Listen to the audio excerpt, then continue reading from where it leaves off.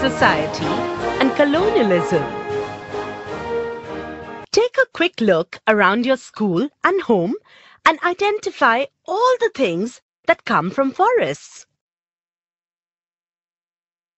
The paper in the book you are reading, desks and tables, doors and windows, the dyes that color your clothes, spices in your food, the cellophane wrapper of your toffee, tendu leaf in beedies, gum, honey, coffee, tea, and rubber. Do not miss out on the oil in chocolates, which comes from sal seeds, the tannin used to convert skins and hides into leather, or the herbs and roots used for medicinal purposes. Yes, they all come from forests. Where else did you think they came from?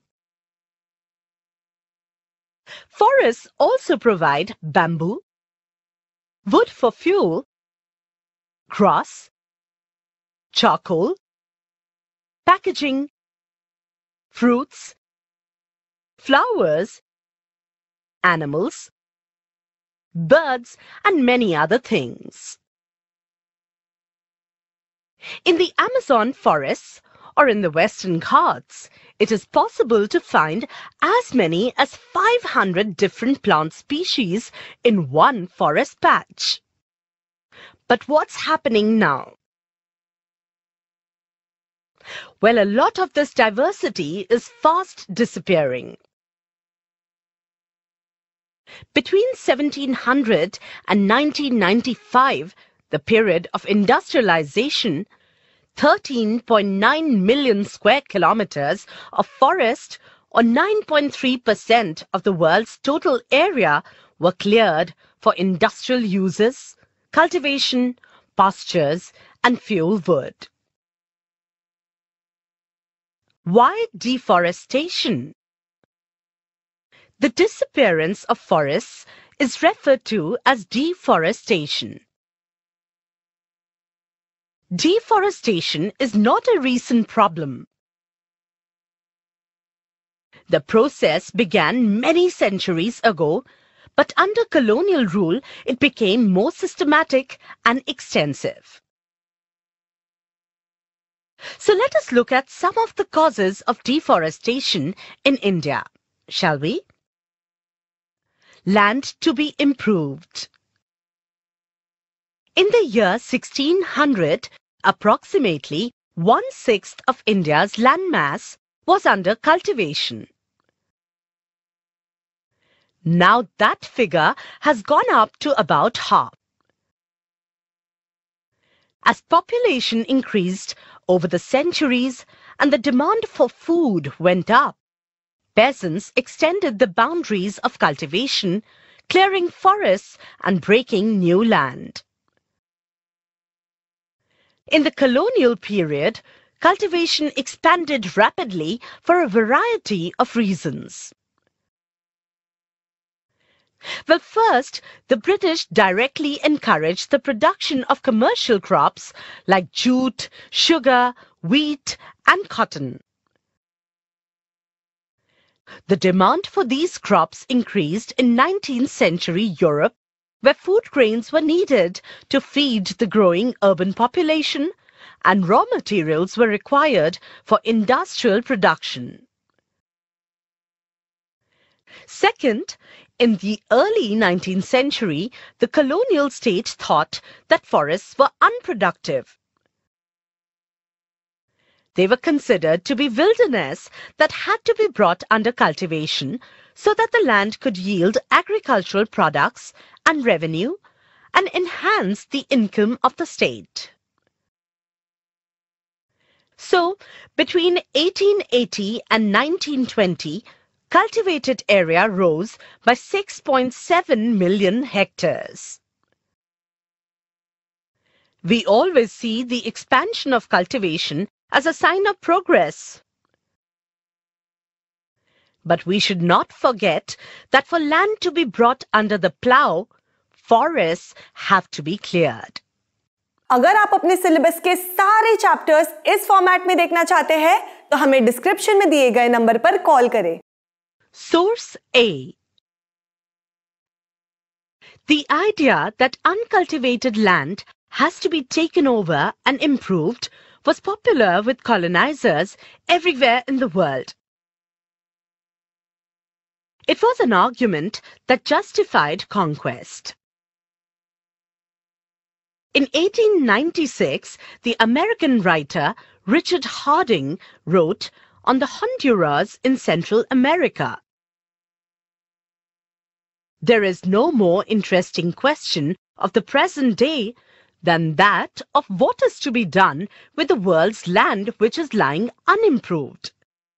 Whether it shall go to the great power that is willing to turn it to account, or remain with its original owner who fails to understand its value. The Central Americans are like a gang of semi-barbarians with a beautifully furnished house, of which they can understand neither its possibilities of comfort nor its use.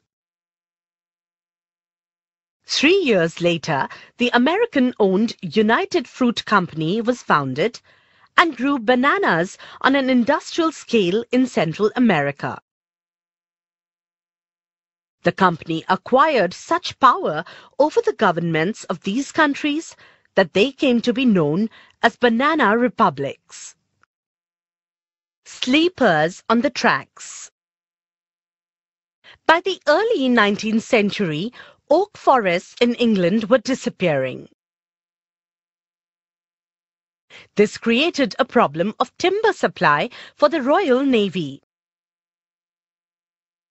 Now, how could English ships be built without a regular supply of strong and durable timber? How could imperial power be protected and maintained without ships? So, by the 1820s, search parties were sent to explore the forest resources of India. Within a decade, trees were being felled on a massive scale and vast quantities of timber were being exported from India. अगर आप अपने syllabus के सारे chapters इस format में देखना चाहते हैं तो हमें डिस्क्रिप्शन में दिए गए नंबर पर कॉल करें. The spread of railways from the 1850s created a new demand. Railways were essential for colonial trade and for the movement of imperial troops. To run locomotives, wood was needed as fuel, and to lay railway lines, sleepers were essential to hold the tracks together. Each mile of railway track required between 1,760 and 2,000 sleepers. From the 1860s, the railway network expanded rapidly. By 1890, about 25,500 kilometers of track had been laid. In 1946, the length of the tracks had increased to over 7,65,000 kilometers. As the railway tracks spread through India, a larger and larger number of trees were felled. As early as the 1850s, in the Madras Presidency alone, 35,000 trees were being cut annually for sleepers. The government gave out contracts to individuals to supply the required quantities. These contractors began cutting trees indiscriminately. Forests around the railway tracks fast started disappearing. This was all quite foolish and rather sad. What do you think? अगर आप अपने syllabus के सारे chapters इस format में देखना चाहते हैं तो हमें डिस्क्रिप्शन में दिए गए नंबर पर कॉल करें. ऐसे ही और एजुकेशनल वीडियोस देखने के लिए हमारे चैनल होम रिवाइज को सब्सक्राइब करें.